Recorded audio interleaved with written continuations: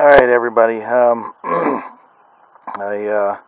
have been posting a lot of pictures as this build has progressed, and I think I'm done as far as I'm going to go. I'm going to put it to use today, and we're going to see if it works the way I think it's going to. But anyways, this is my homemade corn planter, and I just wanted to go over a little bit of the thought process and all the bits and pieces that I've used to come up with this, starting with the 3-point setup, which was actually part of an old pig pole or a boom lift that I made years ago for a different tractor. So I cannibalized it. Some of the 2-inch square tubing, that is off an old weight bench. The sets of wheels are each off of hand trucks or furniture movers. They're solid rubber, don't have to worry about ever going flat. The hopper assembly on it is was a piece that was going to be thrown out where I work, and it was square.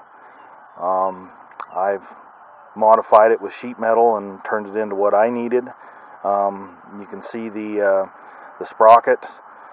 These are off of a 18-speed mountain bike. So is the chain idler.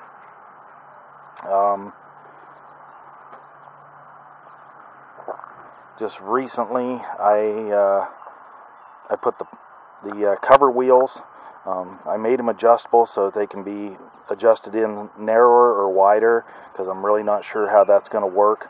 That thing can pivot up and down. I just added a spring just to keep it from flopping all the way down when I lift it up, so it doesn't get caught underneath the machine when I set it back down. And let's see what else. The bearings that I used on it, again, came off a piece of equipment that everything was being replaced on. I salvaged those. Just this morning, I added the feed tube where the corn's going to go down, and through the tube that I have zip tied for right now onto the back of the plow. So the plan here is the plow's going to make the furrow, the corn's going to drop down the tube into the furrow, and these wheels are going to cover it when I go by. There's my little plow. I adjusted it, or I put holes in it for adjustment, because I have no idea how deep this thing's going to sink into the soft tilled soil. So I'm going to have to, I wanted to have adjustability for that, because you don't want your seeds too deep or they're not going to come up, and vice versa. Take this cover off and show you what's going on here. This is, actually I can take them both off. So anyways, here's the feed hopper. And you fill this up with your corn or bean seeds or any large seeds I feel that this is going to be able to do.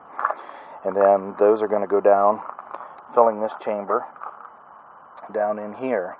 And as, I don't know if you can see that, but I have little scoops made into this chunk of plastic. There's 4 of them.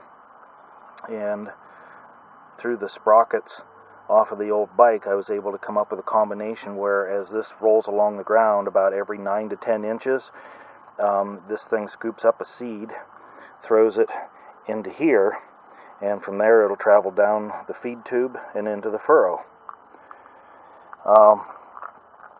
Something else going on here that was a needed afterthought was, originally this was all mounted in the center, and I had to offset this because of the width and the size of my tractor.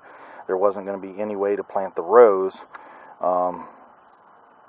close enough together without actually driving on something that you already planted. So by offsetting this to the width that I did, what I can do is, when I go down through, if I turn around and come back on my own tracks, it'll actually space the rows around 19 inches apart, and when I move over one tractor width, the next new row will be about the same distance. So in doing that, I'm not going to be packing in my seed with the weight of the tractor, and it's going to space my rows somewhere between 18 to 20 inches. So anyhow, if you have any questions, you know, you can definitely ask those. And I'm going to be bringing you a video here at some point. Well, I'm going to be videoing it here shortly, because I'm going to put the corn in, take it up to the field, and we're going to give it a try.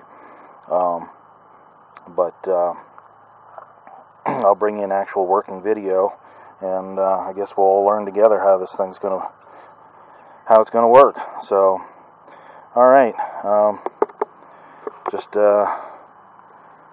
another one of my little inventions and slash projects here on the farm.